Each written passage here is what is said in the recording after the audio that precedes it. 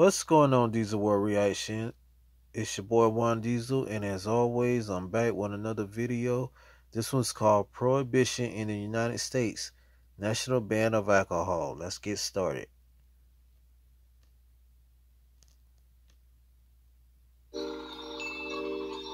It was the Noble Experiment. Welcome to WatchMojo.com, and today we're taking a look at the history of Prohibition in the United States. With the bar lined with the boys and bums, spending their money, debauching their characters, rotting their bodies, and jeopardizing their immortal souls. Prohibition in the United States was the government's attempt to outlaw the production, sale, and shipment of alcohol and intoxicating alcoholic beverages across the country.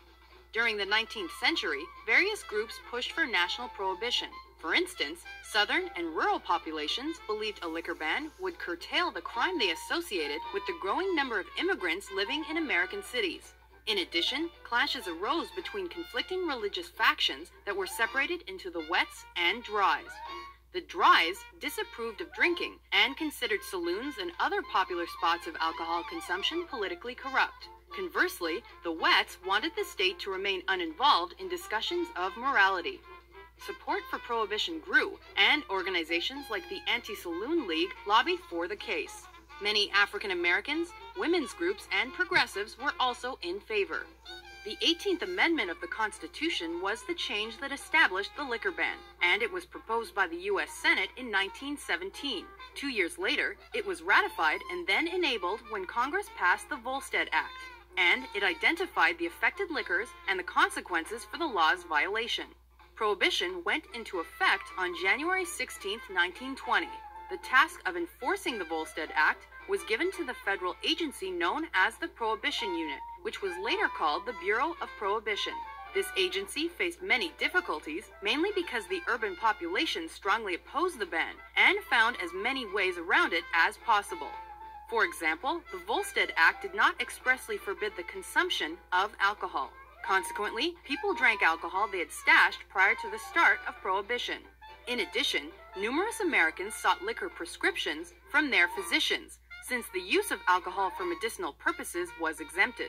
Other citizens headed to bordering countries to get a drink. Meanwhile, the illegal production and sale of liquor by organized crime developed rapidly. Bootlegging emerged during the Roaring '20s and saw alcohol smuggled into the United States by criminals. The black market for alcohol soon fell under the control of gangsters like Al Capone and Bugs Moran. In fact, Capone made millions through racketeering and by operating thousands of speakeasies. These establishments illegally sold liquor to patrons and helped popularize jazz music. Under Prohibition laws, the personal production of wine and cider made from fruit was permitted. Other individuals tried to find alternatives. Some redistilled industrial alcohols to make them drinkable, and this forced the government to begin poisoning those industrial alcohols to make them undrinkable.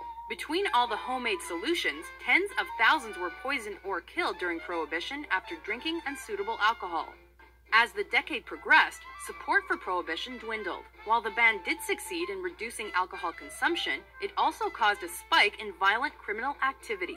This was made especially evident by the St. Valentine's Day Massacre of 1929, when several members of Moran's mob were murdered, allegedly by Capone's gang. The American people also felt Prohibition was encroaching on their freedoms.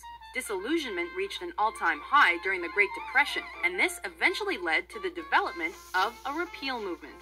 The first signs of success came in 1933, when the Senate passed the Blaine Act to instigate the repeal of the 18th Amendment.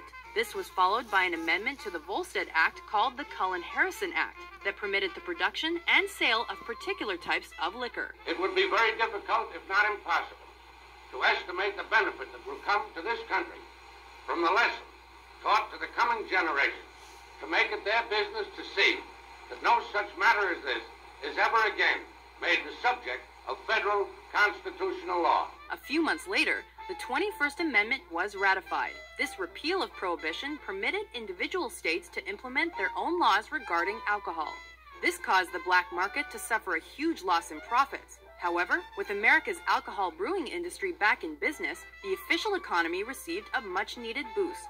While some towns continued to impose restrictions following the official repeal, the Prohibition era was most definitely over. Beer. Sparkling. Golden. Pure. Refreshing.